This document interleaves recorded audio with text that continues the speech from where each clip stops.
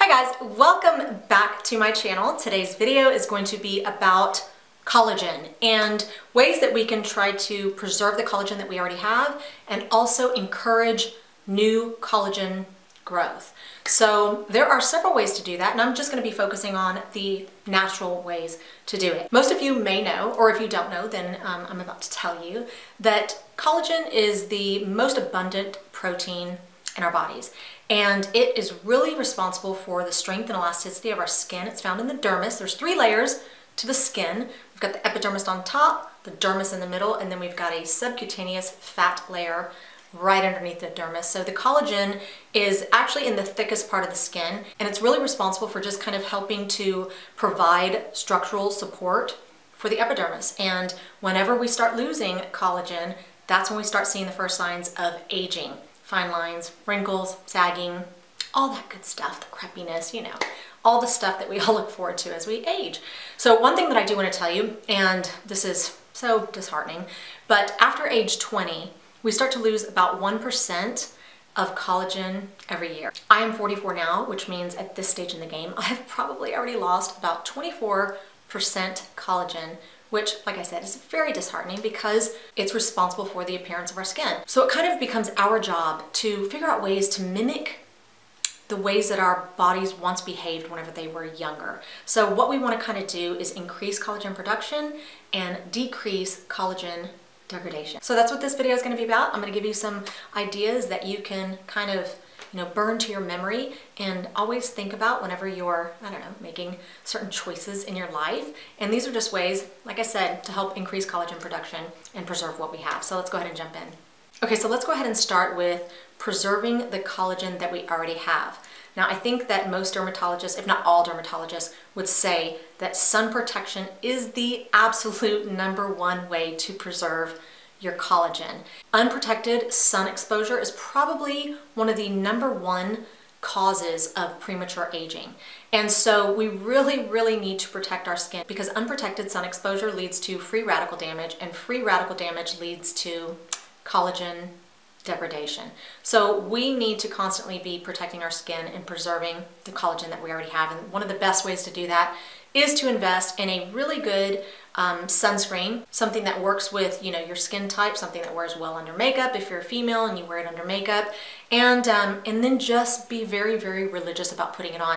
I have started something new because I sometimes can get lazy about putting on my sun protection. So what I have done recently is I will put some sun protection in my hand and then I'll add my foundation to it, and that's one of the things that I will lay on my face right after I've done all of my, AM skincare. And then I might add some more foundation later. It just depends on what I have, going for the day. But that is a really good way to kind of make sure that you always get your sun protection in. So first thing, sun protection. Another thing that we can do to naturally kind of preserve the collagen that we already have is to cut back on the sugar. Unfortunately, I know a lot of us have a sweet tooth, but sugar, or the glucose in sugar, can actually attach itself to collagen and really weigh it down. And when you have collagen that's weighed down, it becomes very stiff and inflexible, and that basically results in dry, dull, aging skin. So we really need to cut back on refined sugar if you want to preserve your collagen. So another way that we can really preserve the collagen that we already have is to stay hydrated. And that means externally as well as internally. Whenever your skin is hydrated, it really becomes a wonderful environment for collagen and elastin to just thrive in.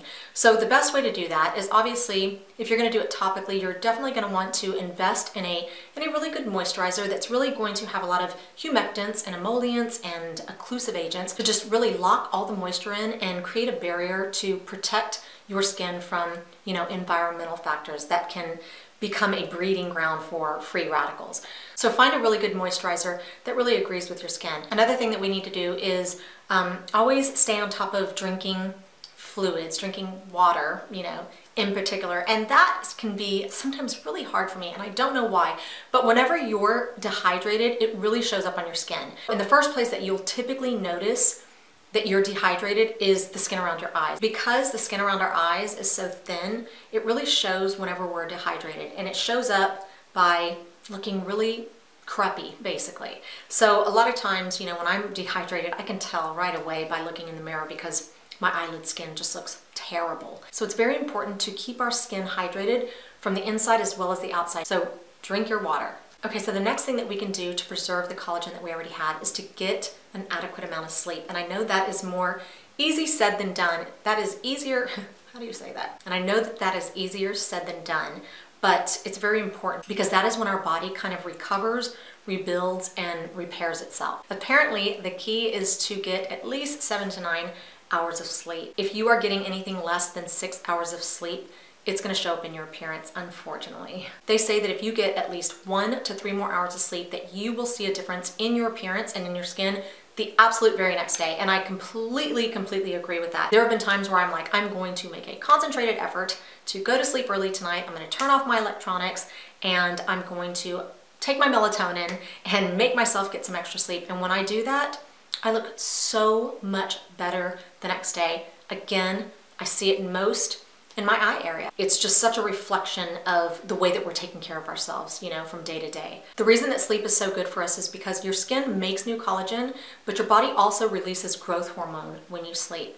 And so the longer you sleep, the more time, you know, your body has to repair itself and to rebuild tissue. So try to go to bed earlier, turn off your electronics, take some melatonin, and just make yourself get some sleep because it's one of the best things that you can do for your skin. Okay, so one of the next things that you can do in order to kind of increase collagen production is to find a really good collagen supplement that you like.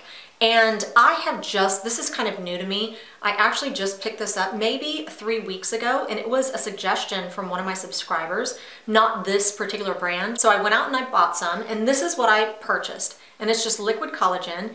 And this was probably the cheapest. It's made by Nature's Truth. And it says gorgeous hair, skin, and nails. And I'll tell you something, ever since I've been taking this, and like I said, it's only been 3 weeks. By the way, this tastes terrible. I mean, it's disgusting to me. So, you know, I'm probably gonna look for something that might taste a little better. But anyways, it includes vitamin C, it includes vitamin B6, pantothenic acid, and biotin, and then 1,000 milligrams of hydrolyzed collagen. Now, another thing that I take is hair, skin, and nail pills. I have been taking, these aren't pills, they're gummies. I've been taking this for over a year now, probably a few years. Now, until I started taking this, my fingernails were still kind of weak. They would kind of bend and they would peel sometimes and stuff like that. After I started taking this, oh my gosh, my fingernails have been growing and they're so strong right now. And I've only been taking it for like 3 weeks. Aside from the taste, I feel like it's really doing a good job, especially with my fingernails. With my hair, I just really never notice a difference. But so these are kind of the supplements that I take: hair, skin, and nail gummies, and then I also take liquid collagen, and I also take vitamin C. Vitamin C is just one of the best things that you can put in your body to help with collagen production. So those are the supplements that I take in order to encourage collagen production. I think another one that I'm going to be looking into is zinc. I remember reading something about zinc, so that's another one I'm going to look into. One other thing that I do take is a woman's multivitamin, and it's made by this exact company. The bottle looks exactly like this, but it's a, you know, just a daily woman's vitamin, but it also includes extra biotin. So right now I'm getting a lot of biotin because this has it and this has it, and so does my multivitamin. So biotin, hydrolyzed collagen, and vitamin C are wonderful things that you should be incorporating into your diet. Okay, so the last thing that I want to talk about are different foods that we can include in our diet to really help preserve the collagen that we already have and encourage more collagen production. So the first couple of things that we can include in our diets are citrus fruits and egg whites. Both citrus fruits and egg whites help amino acids to convert collagen, but egg whites also include a lot of collagen.